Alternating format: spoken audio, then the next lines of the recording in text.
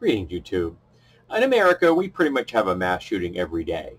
They're like storms. They just come and go, and apparently no one can do anything about them.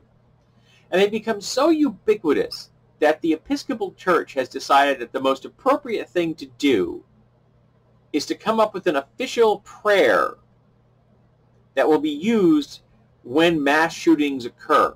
I'm not going to link to the prayer. You can go look it up yourself. You know, but I'm thinking, maybe if they put as much effort into coming up with a prayer, as in, say, encouraging people to not own firearms, or encouraging people to look for reasonable gun reform laws and vote for politicians that do that, they'd be better off. Now you're going to say, well, that's espousing religious, political opinions. And, well, the social conservatives do it every goddamn day. All the damn time, and they get away with it. Standing up in front of your congregation and saying, hey, you shouldn't shoot people. Maybe we should have better laws in America. Maybe gun control makes sense. Maybe I, your religious leader, am sick of doing funerals for the victims of gun crimes. But instead they came up with a prayer about mass shootings. There's lots of things we could do in America. And I personally don't advocate destroying the entire Second Amendment. But I do advocate getting rid of semi-automatic firearms.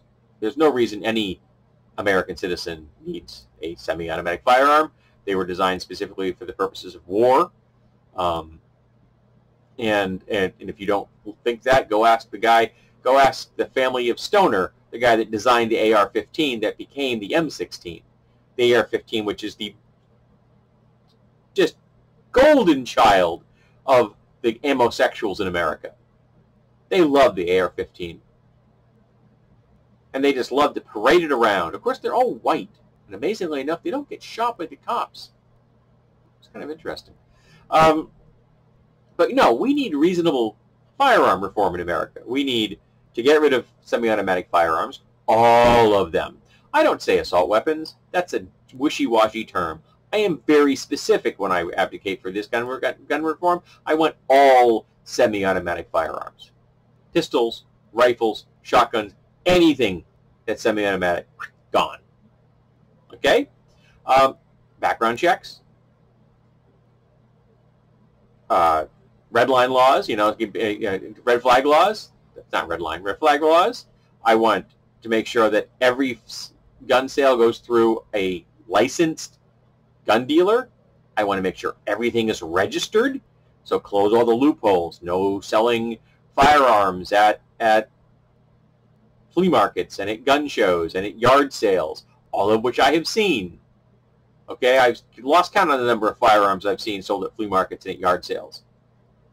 All right, and if the older models, when I get sold at like antique pieces, that's fine. You can sell antique pieces at an antique shop. Those are not the ones being used in mass shootings. Okay? There are reasonable things we can do, but we don't do anything except come up with prayers? Yeah. I understand the reason the Episcopal Church did this. Because of the hellscape that we live in. But better off to actually try to go after the problem rather than coming up with a prayer which really is going to be a day late and $1 short.